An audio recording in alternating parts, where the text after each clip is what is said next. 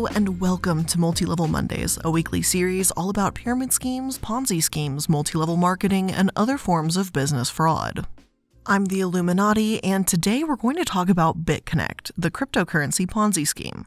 I've had this one requested for a little bit now, and it seems that even though this Ponzi scheme was incredibly short-lived, it had a massive impact. So let's talk about it. What happened? We'll start, as always, with the company history and its business model. So let's get into it.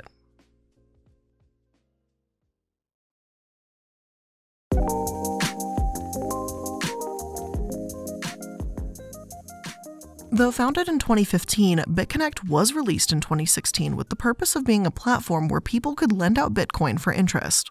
According to their old website, someone could receive daily profit based on their investment option. The steps on their website read that Step 1 was to deposit Bitcoins, Step 2 was to buy Bitconnect coin from the BCC, Bitconnect Coin Exchange, then you could lend out or invest Bitconnect coin from your Bitconnect wallet. Easy enough, right? Already, I can see FOMO playing a massive role in this, the fear of missing out. As we've mentioned in the previous OneCoin episode, a lot of people hear stories about Bitcoin's success and want to be involved. Some sources say that up to 30% or more of 1,000 people interviewed on Wall Street found Bitcoin incredibly confusing when they first heard about it. Yet, of this 30%, 44% of them still ended up purchasing Bitcoin anyway. There's a market full of investors worried that they've missed the boat on the early days of Bitcoin, so in a lot of these schemes, such as Bitconnect and OneCoin, they offer a solution to these people. A promise that they can still make money with cryptocurrency. And that's how this scam really operates. Bitconnect was doing exactly this. It was founded via Crunchbase, a platform for finding new businesses. And it was founded by Satish Kumbhani and Divyesh Darji, both natives of India. Their business model is a little tricky to explain because not only was Bitconnect a Ponzi scheme, but other sources call them a pyramid scheme as well. Here's a brief explanation of the difference between the two. Both pyramid schemes and Ponzi schemes involve unscrupulous investors taking advantage of unsuspecting individuals by promising them extraordinary returns in exchange for their money. With Ponzi schemes, investors give money to a portfolio manager. Then, when they want their money back, they are paid out with the incoming funds contributed by later investors. With a pyramid scheme, the initial schemer recruits other investors who in turn recruit other investors and so on. Late joining investors pay the person who recruited them for the right to participate or perhaps sell a certain product. Bitconnect is a bit complicated, but it sort of melded these two together. For starters, they offered returns that were far too good to be true. If you invested $10,000 or more, they claimed that you would get a daily interest rate of 0.25%, which is a 91.25% guaranteed return per year. They even claimed you could get an extra payment up to 480% per year. If you then followed their referral system, the pyramid scheme part of things, if you pay your referral 7% of every investment or reinvestment you make. This chain would continue referral to referral, adding up to more than 12% total. All of this added up to 127.25% guaranteed risk-free interest. As one source puts it, there is no legitimate business on earth that will be able to pay this interest rate to its customers risk-free, plus up to another 480%. There is also no trading bot that can guarantee profits. It's also worth noting here that in late 2016, not long after they were released, some of the only information put them as the official timeline with a brief outline of 4 different phases for the company.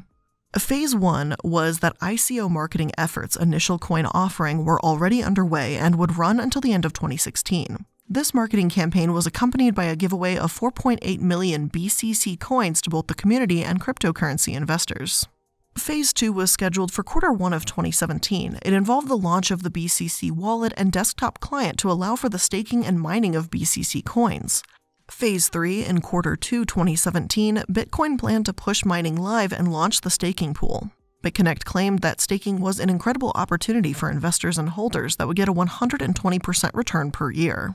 Furthermore, the project also intended to push additional exchange listings during this Q2. Phase 4, Q3 of 2017, would see the introduction of the smart card and drive towards merchant adaptation of the BCC coin. Essentially, the promise was that BCC coins would be spendable with many different retailers. This timeline and shady business model in place, Bitconnect, unfortunately, began to flourish from this. In 2017, they were in the 20 largest cryptocurrencies. They weren't nearly as massive as Bitcoin, their market value at $1.43 billion compared to Bitcoin's $304.5 billion, but $1.5 billion is still nothing to scoff at. Bitconnect was growing. People who were able to cash out their profits daily chose to compound it instead because why wouldn't you? Some claimed they were making anywhere between $1,500 to $3,000 a day, and of course they'd just keep funneling that money right back into Bitconnect because it was serving them so well. YouTubers came out with videos insisting that it was just like Bitcoin, insisting that Bitconnect was the real deal. Bitconnect did have a few important differences from Bitcoin though, such as their proof of stake alongside proof of work. Mining, also known as proof of work, has been a staple of the Bitcoin platform. Proof of stake, however, is a system when cryptocurrency platforms reward you with more coins for owning coins over a specific period of time. If you hold on to your coins, you get more. It's as simple as that. When investors see people purchasing a cryptocurrency, then holding and using the coins they purchased, they'll gain a confidence in a platform, thereby increasing the coin's value further. And boy, was this value increasing. One article states, "I tried with just about $500 Australian to see how it worked, and to see if I can withdraw it instantly," said Robert, a former Bitconnect enthusiast over the phone from Australia.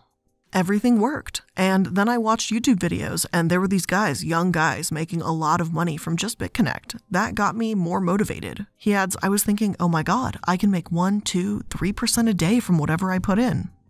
For people like Robert, the initial profits made from Bitconnect interest were addictive and exhilarating, quickly prompting an investment of even higher sums of cash.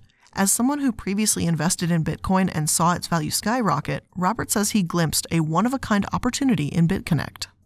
"I started paying my whole pay into it, everything I had, everything," he emphasizes. "It was paying me daily and I was just saving, and I mean surviving from the daily payouts that I would get from the interest. That would be more every single day. I would be paying my mortgage, I would be paying my groceries, I would be paying everything through Bitconnect." No one believed or wanted to believe that Bitconnect could possibly end. Even though there was relatively little to no information about Bitconnect itself or the company and founders behind it, sources at the time said that it didn't mean it wasn't a legitimate investment opportunity. It only meant that you should be careful. Despite this lack of information, people didn't care when Bitconnect was earning people thousands of dollars a day. In May 2017, articles said that BCC recently recorded a market capitalization of just under $90 million at a unit value of $15.01, signifying a 900% growth in market capitalization and a 700% increase in value over a period of just 3 months. Plus, as other articles state, unlike other cryptocurrencies that require centralized exchange platforms, Bitconnect can be traded easily between community members, which makes the selling of cryptocurrency much quicker and easier than some of its competitors. Bitconnect was growing even faster than Bitcoin did at its inception. It was called a formidable cryptocurrency and an ideal investment in articles such as these, despite so little being known about the company. I don't necessarily blame PR Newswire or other companies that promoted it, since I don't think anyone could have seen their downfall coming. It was not long after this, in late 2017, when Bitconnect held its first and only ceremony in Thailand. An investor named Carlos Matos was invited onto the stage, and he made a brief but legendary speech where he shouted, I don't want to say it, he shouted Bitconnect several times, making meme history. He was like, "Bitconnect!" I'm sorry. But at the same time, Bitconnect is yet another example that shows if something seems too good to be true and it has massive growth with very little information out there, then it's worth being skeptical. Thankfully, during this period of growth, there were some on Bitconnect's tail, mainly those in the UK. Bitconnect was operated by Ken Fitzsimmons in the UK, and one source claims this was likely someone who just stood in, providing anonymity for the real people behind the company. They closed the crowd sale on the 30th of December. Bitconnect only raised 468 bitcoins, worth around $410,000 at that time. This might not seem that much, but remember, before the ICO bubble in mid-2017, it was quite typical. Though even today, projects like this can raise anywhere between $10 million and $50 million. Those who took the time to cut through all the marketing BS could see that Bitconnect claimed that they could generate daily returns between 0.5% and 1% by using their trading bot to take advantage of Bitcoin's volatility. In October 2017, they reported an average daily return of 0.89% over the previous 6 months, though it is worth mentioning that this claim was not supported by any evidence whatsoever. Interest accrued daily and deposited into your Bitconnect account every 24 hours. These returns are immediately accessible and can be reinvested or withdrawn. However, In November 2017, the UK government issued a Bitconnect notice saying that they just had 2 months to prove their legitimacy or be dissolved and have their assets confiscated. The link to the notice given to Bitconnect is massive, so I apologize in advance to any of you that want to follow through my sources and take a look at it because it's huge. Articles at that time said that Ethereum, another cryptocurrency's founder, might have been right to suggest Bitconnect was a Ponzi scheme. Other cryptocurrency founders had been saying this for some time, and now they were starting to be taken seriously the more attention that Bitconnect got. Another source said, "An alarming number of the individuals listed as stakeholders in Bitconnect appear to be registered with inconsistent addresses and birth dates. Additionally, Twitter sleuths have since confirmed with some of the purported stakeholders that the details behind their names are indeed not authentic." The warning signs had become clear in the UK. The guaranteed returns were too high. Anything invested could be tied up for 299 days. Their growth was driven by referrals, plus the website itself looked shady, riddled with grammar and spelling mistakes. Not to mention, people realized that there weren't really any actual proof or raw trade history that the trading bot they used even existed. See, in addition to using a pyramid and Ponzi scheme sort of melded together, Bitconnect claimed to have a trading bot, and their trading bot was a massive part of this entire scam. Crypto trading bots are computer programs that create and submit buy and sell orders to exchanges based on the rules of a predefined trading strategy. They enable trading based on data and trends, not on emotional impulse. Bots can produce massive income 24 hours a day. Research shows that about 86% of crypto trading is done by bots themselves. Bitconnect claimed that their bot was making 1 to 2% daily returns, an unrealistic amount. Therefore, some doubted that Bitconnect even had a trading bot to begin with. Those that researched Bitconnect said that not only was their trading bot questionable, but a lot of their promises too. One source that debunked some of their claims and stated that Bitconnect claimed, "You can buy Bitconnect with your Bitcoin, straight from the developers of Bitconnect. This is not true. You buy Bitconnect with your Bitcoin from their exchange and other Bitconnect holders. This is very important to realize. Anyone can trade Bitconnect for Bitcoins and vice versa. The developers do not have exclusivity like this article seems to suggest." They also claimed every time a user buys their currency, its price increases. Again, not true. The market is volatile. Prices go up and down according to demand. Just look at Bitconnect's trading history. Other sources say another fishy thing about the software was that they didn't just give out profits in Bitcoin, but only Bitconnect currency. If they had their hands on such revolutionary tech, why not accept and pay out using any other currency? There were a lot of red flags with Bitconnect along the way, honestly. One Twitter user, BCC Ponzi, who hunts down crypto scams, sourced a screenshot in October 2017 from an anonymous source who infiltrated a private Facebook group for top Bitconnect promoters. In this conversation, Craig Grant, a top Bitconnect promoter in the United States, admits that the trading bot is just a story and that whoever he was talking to shouldn't get lost with imaginary bots. But the UK Twitter sleuths and other cryptocurrency founders weren't the only ones catching on. In 2018, finally, so did the US. On January 3, 2018, the Texas State Securities Board issued an emergency cease and desist over to Bitconnect and several claims against them, including failing to disclose financial information about how they would pay those who invested in coins in the Bitconnect QT wallet. They were also accused of using misleading and deceptive statements by not clearly disclosing the risks involved in investing in cryptocurrencies. An article from the Houston Chronicle said that the order, which came just over a year after Bitconnect started operating, reveals not only the dangers in investing in cryptocurrencies, but how long it can take regulators to catch up with these scams. Their article read, "Investors have no idea who they are dealing with. The Securities Board reports that Bitconnect is intentionally failing to disclose the following material facts: the identity of its principals, its physical address, and its principal place of business, its assets and liabilities or financial information about the business, the persons or entities that developed Bitconnect, including the number of Bitconnect coins owned by these persons or entities. Bitconnect could shut down tomorrow and take their investors' money, and it would be impossible to catch them or recover the funds. Search for information about Bitconnect online and you'll find many traders identified as potential Ponzi schemes early last year. Nevertheless, Bitconnect is still operating and BCCs are still trading." This was the incredibly worrying element to Bitconnect. So little information was and is known about these founders that it seemed like they could simply let the scam play out, and when they felt like it, they could run off with millions. The emergency cease and desist order summarized a lot of concerns we've already heard, such as the unrealistic interest rates as well as the use of sales agents. The order explained that these affiliates had unique hyperlinks or referral links to offer investments in the Bitconnect lending program. Affiliates would solicit people online, and their commission was based on their placement in a multi-level matrix of other affiliates, as the order put it. Their misleading and deceptive statements were a massive problem because while they promised these high returns, they didn't disclose any information whatsoever about the payment of taxes on gains or losses resulting from their investment or on the sale of Bitconnect coins. Also, as a side note, I don't know if it was an error in my source when they said January 3rd because the order itself is dated January 4th, but either way, it was very early January 2018. But rather than prove they were legitimate since they couldn't, Bitconnect took the only option available to them, really. They shut down. They simply stopped on January 17th, 2018. It's like one moment they were there and the next, not. The price of Bitcoin fell massively when this happened as hacks, scam warnings, and fears that regulators would crack down came pouring in, one source wrote. In a release on its website, the platform said the shutdown is attributed to continuous bad press surrounding the platform, 2 cease and desist letters from both Texas and North Carolina's security boards, and continuous DDoS attacks on the platform.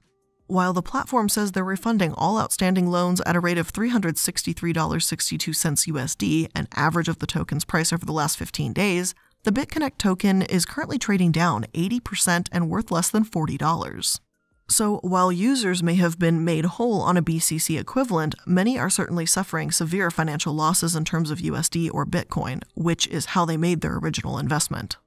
DDoS attacks, if you aren't aware, are distributed denial of service attacks. In incredibly simplified terms, it's when a network of bots creates a traffic jam on a server, forcing it to become slow or unavailable. I'm not about to say that this wasn't happening, but I wouldn't call any of these issues bad press. It's more of a we were revealed to be a Ponzi scheme and we're going to get out now sort of reason. It all ended so quickly. Bitconnect and its website disappeared. An investor named Nas says he deposited his entire savings and then 4 days away from receiving his initial payment of $50,000 out of the $350,000, and the website closed down. He claimed he did a lot of research and calls to verify it was legit, probably stumbling over websites like those we found earlier referring to it as a formidable and ideal investment. Robert, the investor we mentioned earlier, stated, "It just stopped. One day we got the news that there were no withdrawals, that we couldn't access Bitconnect and we couldn't sell. And I remember that day I was really worried," continues Robert. Robert's investment was effectively wiped out in a matter of days. From there, we were just like, what do we do? I've lost my whole life savings. My wife did too. I was very depressed. After reaching the value of over $470 per single coin in December 2017, the cryptocurrency plummeted below $1. The value had crashed, taking Robert and his wife's savings with it. And unfortunately, there's many, many other people who lost tens of thousands of dollars, and it's unlikely that any of those who put their savings into the scheme will ever be made whole again. Before we continue to take a look at the incredible fallout of the Bitconnect Ponzi scheme, let's just take a quick moment to thank today's sponsors. I got away with not shaving as frequently when I was holed up at home during quarantine, but it's finally time to get friendly with my razor again, which means looking for a new company. Because for me, summertime means shaving more often, and there's no better razor out there than the Athena Club razor. Shaving used to be something I dreaded, but Athena Club's products make it more fun and easier to shave, plus I really love the color variety of the handles. Not only is it one of the prettiest razors I've ever seen, but it's also gentle on my skin, leaving it nourished, super smooth, and bump-free. An Athena Club's razor is designed with built-in skin guards to help prevent razor burns while being gentle on curves, so it's no wonder their razor has thousands of 5-star reviews. The razor blade is surrounded by a water-activated serum with shea butter and hyaluronic acid, which is a holy grail for skincare, as many of you probably know. And the best part is this razor kit is only $9, and it comes with 2 blade heads, a magnetic hook for shower storage, and your choice of handle color. I personally like that light baby blue color. Show your skin you care with the Athena Club Razor Kit. Sign up today and you'll get 20% off your first order. Just go to athenaclub.com and use promo code MLM. That's athenaclub.com, promo code MLM for 20% off your first order. This episode is also sponsored by Credit Karma Money. Credit Karma has always been there to help you make better financial decisions, and now they want to help even more. With the Credit Karma Money Spend account, you can be rewarded for good money habits. And who doesn't want some instant gratification? Credit Karma Money is a brand new checking account where you can win cash reimbursements for making purchases. And when you use your Credit Karma Money debit card, you can win daily instant Karma purchase reimbursements on items up to $5,000. And when you make a purchase between June 8th and June 30th, you'll be automatically entered to win $1 million, which that's absolutely insane. So Credit Karma Money, progress starts here. Right now, visit creditkarma.com/winmoney to open your free account and start winning instant karma. Go to creditkarma.com/winmoney to sign up for free and start winning instant karma. That's creditkarma.com/winmoney. Instant Karma is sponsored by Credit Karma. No purchase is necessary. Exclusion and terms apply. See rules. Banking services provided by MVB Bank Incorporated, a member FDIC. Maximum balance and transfer limits do apply.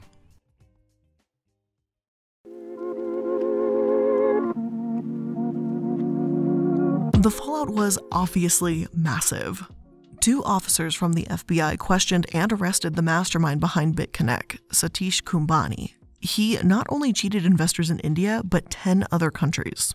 People invested millions and suffered massive losses. Darji, the other founder, was said to have been working along with him on commission. Apparently, he won over investors due to marketing skills and his command over English. Other sources say that strangely, many of the duped investors within India didn't actually step forward to complain against Bitconnect. One did, however, and it turned out that that man was actually a financial fraudster himself. He had invested in Bitconnect but ended up losing his money when the company shut down its business in January. To compensate, Bat had multiple Bitconnect employees abducted and had them transfer 2,400 Bitcoin to his wallet. In turn, Kumbhani, one of the leaders of Bitconnect in India, had Bat abducted with the help of policemen. In fact, it was the revelations in this case that led the police to the Indian leadership of Bitconnect. So Bat, who lost money in Bitconnect, hired local policemen to abduct and extort him. I wasn't sure if I'd read that correctly, but yeah, that's apparently like something that this guy thought he could actually get away with. Other sources that discuss the story claim that amid all the market turmoil, the Reserve Bank of India even announced measures to virtually ban crypto transactions. It truly became a mess for those covering the story, a tragedy for those that lost everything. Some threads online talked about what happened, and they were even posting a hotline for people that may have been inclined to hurt themselves and do something drastic. Alarmingly, though, even as Divyesh Darji, the alleged head of Bitconnect in Asia, was arrested, more news began popping up that he may be involved in other scams. Some sources said that Darji, along with companions, actually siphoned $12.6 billion from unsuspecting investors in India following a demonetization scheme of the Indian government. In this demonetization scheme, the government unrecognized larger denominations, banknotes of 500 and 1,000 Indian rupees, in an attempt to crack down on corruption and illicit money. Looking back, some articles argue that India's demonetization move was too costly an experiment. It accomplished too little while causing too much collateral damage. Unfortunately, this environment may have allowed scam artists like those at Bitconnect to flourish. The CID, or Criminal Investigation Department in India, said that from the timing of the BCC offer, there was a direct connection between the unaccounted cash available after demonetization and Bitconnect. One investor stated that, quote, Bitconnect earlier brokered investments in Bitcoins. After demonetization, they launched BCC through a lucrative multi-level marketing scheme, offering 4% returns a day on bringing in new members. We suspect that Bitconnect coin was launched with the intention of laundering black money. Although the founders and people that created this scam are solely responsible and should absolutely be held accountable, it's important to recognize that it created an environment where these scams could happen in the first place. Unfortunately, as many of my sources report, there is an undoubted connection between the demonetization in India and this scheme. Bitcoin News explains. Bitconnect and scams like it were a perfect storm. Why keep money in fiat in government paper where its publisher can just decide to snatch wealth from the average Indian on a whim? Instead, catch this Bitcoin train so much in the media with Bitconnect promising forever returns as it supposedly used invested Bitcoin to pay for other Bitcoiners' returns. And it worked. It did. As long as the market continued to shoot up and defy even the most irrational Bitcoin proponent in late 2017, Bitconnect's claims were vigorously defended by its participants. Once so much as a small correction reared its head, however, the entire scheme collapsed. Indian promoters largely bailed, going abroad after investigations were launched by Indian authorities. Well-known personalities and politicians were even caught up. I think what many have found, and what I continue to find so alarming about this situation as a whole, is how much damage Bitconnect did in such a short amount of time, and how advertised they were. Multiple sources talk about how YouTube personalities promoted Bitconnect, and there's still videos on the platform, tutorials on how you can invest with them, just as there are personal stories from those who lost thousands. In those personal stories, such as one woman named Farwa, she explains that she didn't think it could be a scam when she heard all these accounts of people she trusted saying it was real. But as time went on, she understood it less and less. She said that only on Bitconnect was her money worth anything, and she feels horribly for people that invested even more like her brother who invested $10,000. I can really appreciate Farwa's attitude as she repeats that she's trying to simply see this as a learning experience, but I feel bad for all those that lost thousands and had to pay massively for this lesson. Now, aside from the founders, many have also wondered what happened to those that pushed Bitconnect on their followers, such as Crypto Nick, Ryan Hildreth, Craig Grant, and Trayvon James. One YouTuber by the name of Crypto Jedi had talked about in a video called Bitconnect Boys 2019 Where Are They Now? These influencers, especially the latter three, grew their platforms in part due to Bitconnect. Crypto Nick seems to have vanished and no longer makes videos. Ryan Hildreth continues to make videos that are entrepreneurial in nature with titles like Make $500 every day, but by the sounds of it, he hasn't acknowledged promoting Bitconnect nor apologized. Craig Grant doesn't really seem to talk about cryptocurrency much at all anymore, but continues to post about anything from cooking to exercise to bounce castles.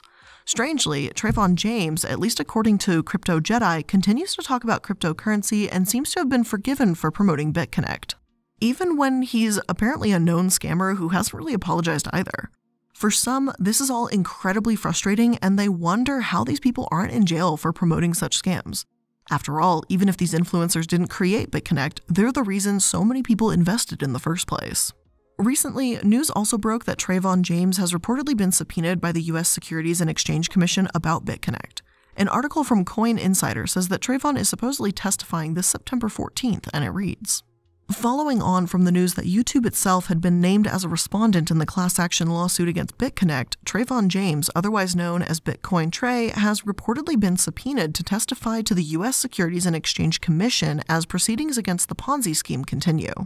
Litigation lawyer David Silver stated earlier this year that YouTube had failed as a gatekeeper to protect its users to allow influencers or affiliates such as Trayvon James, Ryan Hildreth, and Crypto Nick, among others, to broadcast Bitconnect-related advertisements to thousands of users. James's apparent testimony might as well determine the suit's course of action. Silver's claim has brought forward violations of Sections 12 and 15 of the Securities Act in amidst of other charges levied on behalf of co-led plaintiffs. Reportedly, another Bitconnect promoter, Crypto Clover, real name Kalen Powell, was detained by the Federal Bureau of Investigation following his re-entry into the U.S. in connection with his involvement in Bitconnect. Powell has apparently not been contacted by the SEC at the time of writing.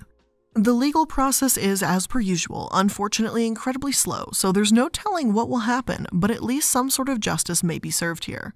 We'll simply have to wait and see.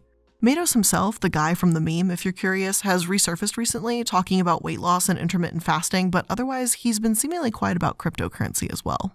As for what's happened in the long term, the utter failure of Bitconnect made so many want to push harder for regulation, and this sparked a massive conversation around the topic.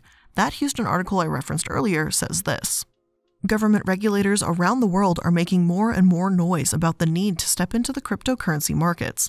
Eventually, some company will steal billions of dollars from investors and get away with it because of the international, unregulated nature of Bitcoin. The subsequent public outcry will force governments to intervene. When the crackdown comes, it will affect every cryptocurrency, including the big ones like Bitcoin and Ethereum. Supporters who love these currencies because there is no government regulation will sell them off and their values will collapse. I admire the technology behind cryptocurrencies, and I believe it will change the way we do business in the future. But the days of unregulated currencies invented from thin air without regulation are numbered, and future investors will look back and wonder at the snake oil salesmen who operated under the guise of libertarian cryptocurrencies today. The argument for Bitcoin regulation is that it would help prevent this from happening. The market would be safer and the risk of simply losing everything would be less. Some sources argue that Bitcoin regulation doesn't actually impact the share price all that much, and though there may be some dips when a new regulatory item comes out, the price usually goes back up again. Other sources say that regulation is a bad idea because governments can't easily control the contents of blockchains or abstract ledgers. Crypto markets are international and don't rely on the financial endorsement or facilities of the US, Bloomberg says on that. With regulation, crypto exchanges would become more bureaucratic and less innovative, as they would have a greater stake in the financial status quo. Non-US based crypto exchanges and anonymized systems could still be used to transfer funds secretly or illegally. Still, banks are something that federal government has a lot of experience regulating, and US regulators would achieve a certain illusion of control. Other possible regulators could make it harder to create new transactional systems on top of current crypto assets, such as Ether. For instance, the Ethereum platform underpins a growing series of prediction markets, such as Augur. These systems represent works in progress, but the ultimate goal is to have rapid, low transaction cost trades executed through blockchains. Imagine, for instance, a system for consummating micropayments for products in virtual reality. Look, just speaking as a pyramid head here for a second, I'll be completely honest and say I'm not that familiar with cryptocurrency. I do understand it primarily from research that I've done, but I wouldn't say I'm well versed in it and definitely don't have experience with it, really. Personally, I feel that if you're going to invest in cryptocurrency, just don't invest anything that you aren't willing to lose. It's volatile, we know that much. So is the stock market. I can't say for certain whether any market should be regulated or not, and I've certainly seen plenty of arguments for both sides. Other sources claim that because so many people don't understand Bitcoin in the first place, the government could easily end up making decisions that would ultimately harm its economic impact while impacting criminal activity very little, if at all. And that reads, Bitcoin and all other cryptocurrencies are completely decentralized peer-to-peer systems. There is no central server to shut down, no one to catch, and crucially, no one to prosecute. No one that will cause the currencies to crumble at least. Put simply, no government on the planet can stop me from downloading a wallet or mining client and connecting to the Bitcoin network. Again, sources continue to disagree with this, and NBC Reports shows that records from the U.S. Marshal Service show that over $150 million in crypto assets were seized last year, and a contract was signed with BitGo, a California-based exchange meant to hold and sell forfeited cryptocurrency. Other sources say that the effect of government regulation on Bitcoin and other cryptocurrencies might be limited. In an essay on Project Syndicate, noted economist Kenneth Rogoff writes that Bitcoin will never supplant government-issued money because that would make it extremely difficult to collect taxes or counter criminal activity. Would the price of Bitcoin drop to zero if governments would perfectly observe transactions? Perhaps not. Even though Bitcoin transactions require an exorbitant amount of electricity, with some improvements, Bitcoin might still beat the 2% fees the big banks charge on credit and debit cards, he writes. So, would regulation help or hurt? Honestly, I'm not sure, but I'd be curious to find out what those of you who may have invested in cryptocurrency have to say about it. I do feel terribly for anyone that's been scammed out of thousands, and I agree that they should be protected. But for now, when it comes to a currency that's new and unpredictable, the best thing you can do is just be cautious. If someone calls it a scam, no matter how many influencers or investors seem to promote it, look into why they might be calling it that. After all, there were a lot of people calling Bitconnect out only after a few months, and look what happened. So many people still got scammed. But with all of that being said, that's where I'm going to end today's Multi-Level Mondays about Bitconnect. I hope you enjoyed today's episode, and if you did, make sure you're liking, following, and subscribing so that you can stay up to date on all the latest episodes. And if you want to hear more from me or connect with me outside of these episodes, make sure you go to my Linktree link where you're going to find links for all of my social media and other projects that I'm involved in. So, thank you all so much for making it to another episode of Multi-Level Mondays. I love you all, and I'll see you in the next one. Bye!